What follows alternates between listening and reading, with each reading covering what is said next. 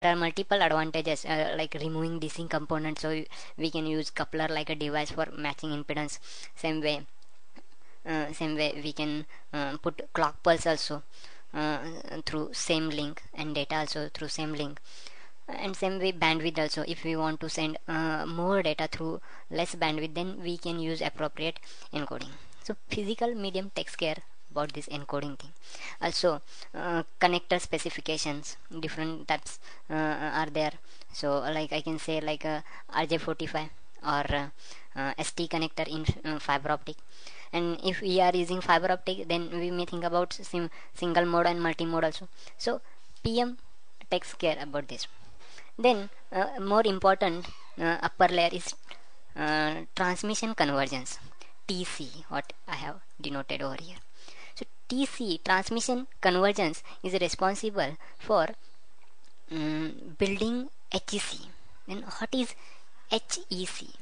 Header error check, HEC. Then just I can show you some another stuff over here. Like we are just we have to encapsulate our data in 53 bytes of cell, or 48 bytes for payload. So we are going to put this data over here, 48 bytes. But here we have some different field, like these are some different fields are there, like generic flow control and VPI, VCI, as we have discussed over here. So we have 5 different words are there. So 5 different bytes. Then fifth byte is actually 1 HEC. Fifth bit is actually 3, 4 and 5. So this byte will work as a HEC. Now remember that here we are not sending any CRC for data.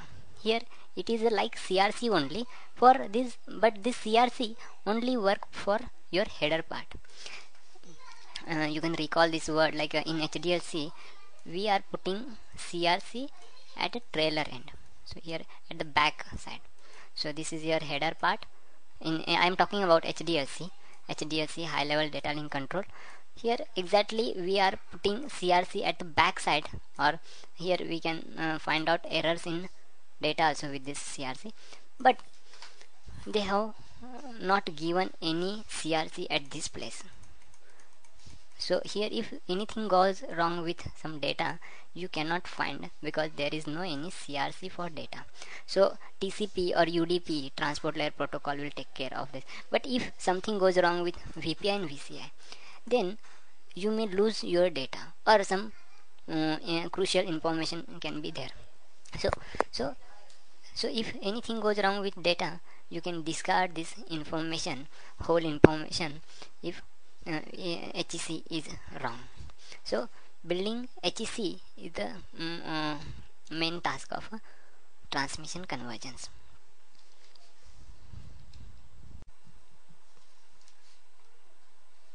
So now we can start discussing about this particular ATM layer. So exactly ATM layer is responsible for encapsulating whole data and forming one header.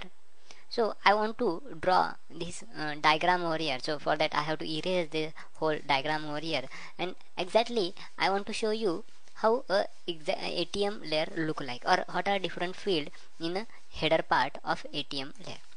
So just I can draw this one cell, like currently I am sending I can draw this vertical diagram of a cell. So suppose these 5 bytes are there for suppose for header part. Okay, so the first byte is divided into 2 part, 4 bit for something they have called as a GFC, generic flow control. So generic flow control is not defined by ATM forum. Just any exactly we have kept a reserve for future use, and actually it is not defined for user to network interface. Now what is this user to network interface? So suppose cloud is there, this is suppose ATM network, and too many devices are there and they are connected with ATM backbone, suppose. So if a user is here and user is connected with this link, then this link is called as a user to network interface, UNI. And these two devices over there, they are connected with a network to network interface, NNI. So generic flow control is not used in a UNI.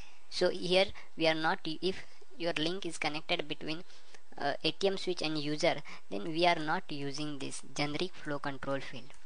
Okay, but if this NNI is there, then we can use this generic flow control as a VPI only, virtual path identifier. So this may provide little bit higher number of path for service provider, because this is also field there which we have kept reserved for virtual path identifier, VPI bit. So this is about first byte of a ATM cell. Then we have this second word, that is second byte. Here we have this field also 4 byte, VPI, virtual path identifier, VPI. In this way we have 4 plus 4, 8 total bits VPI. But if network to network interface, 8 plus 4, that is 12 bit we can use in a network to network interface. But in case of user to network interface, we can use only 8 bit. Then other bits are there, and they are as a work as a VCI, virtual circuit identifier.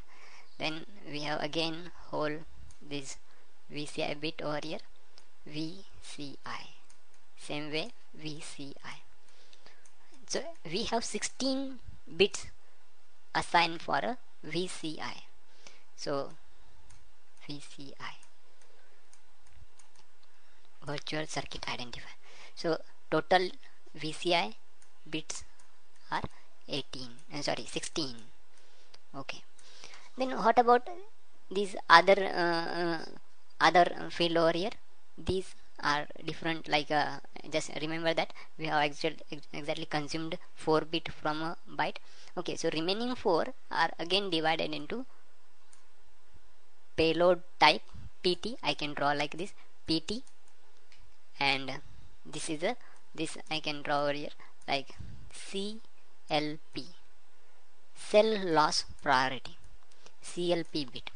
Now what is exactly PT means, payload type, and what is CLP? Just I can explain this in a few moments. But exactly this is the structure of a ATM cell header, and this is HEC. Then can I ask some question? What is HEC? HEC is nothing but header error check. It works as a CRC for whole this header part over here, and HEC is generated by transmission convergence, which is a second sublayer of a physical layer, which we have discussed just before. Okay, so what is payload type, PT? Okay,